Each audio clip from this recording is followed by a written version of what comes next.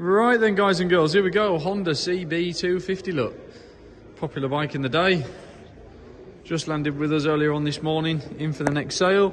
Clearly been sat for a little while by the looks of things. I believe it came in with a collection of a few others. We've had loads of bikes arrive today, just been knocking a few off. No, it looks a usable thing. No doubt once a run through the workshops and a once over everywhere, maybe a little bit of fettling with. As a whole, with a good detail and clean up and a day's worth of cleaning and tidying and fettling with, and no doubt some fresh fuel and plugs and bits and pieces, it'll transform that bike. But engine casings and things look fairly clean.